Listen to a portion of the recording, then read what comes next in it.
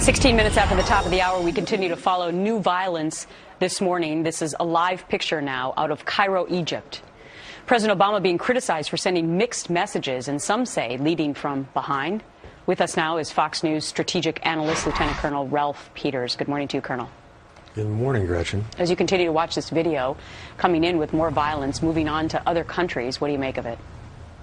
Well, it's an inevitable result of weakness, of our president's non-policy, non-strategy. I mean, leading from behind is just a silly catchphrase that somebody in the White House came up with to try to justify the confusion. I mean, our president is clearly an indecisive, fearful, and I believe duplicitous man whose approach to the Middle East has been characterized by naivety and the belief that by apologizing over and over again for America, the greatest force of freedom in history, and pursuing appeasement as epitomized by those horrific tweets from Cairo, basically begging people not to attack our embassy because we're very, very sorry for everything we've ever done. It's just tragic. I mean, and I'm appalled, and by the way, I have to say, I'm just so appalled that for the establishment media, the issue hasn't been our dead diplomats or attacks in the embassies. The issue's been Mitt Romney, who they fear now has an opening.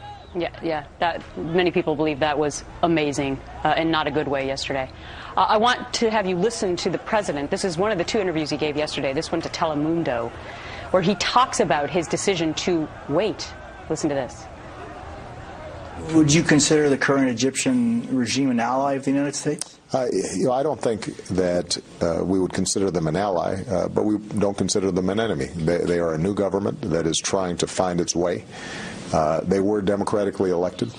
I think that we are going to have to see how they respond to this incident, how they respond to, for example, maintaining the peace treaty with Israel.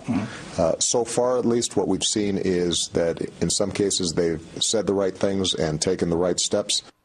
Is this more of the friendly, like me kind of rhetoric? Egypt's not an ally, they're not an enemy. What are they? Well, he doesn't know. You know, there's an old maxim in the military, and it's very true, that a mediocre plan violently and promptly executed is better than a perfect plan too late. And this president really is a Hamlet, a to-be or not-to-be guy who wants all the facts, and you never get all the facts in time. It just doesn't, the world doesn't work that way. And so, you know, again, I look at his non-strategy strategy, and I will tell you this.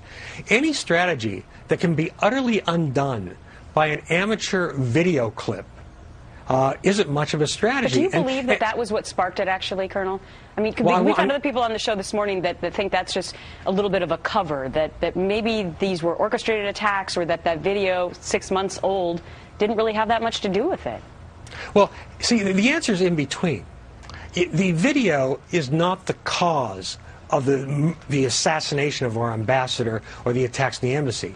But the video was a useful tool for the Salafist extremists, the Al-Qaeda types, to use to get, you know, the average illiterate or semi-literate Arab out on the streets of the city as cover. I mean, we provided them, the filmmaker provided them fuel, and it did play a role as a tool. It's not the ultimate cause. But Gretchen, if I may, the thing I worry about now is that Obama, he doesn't want any drama before the election.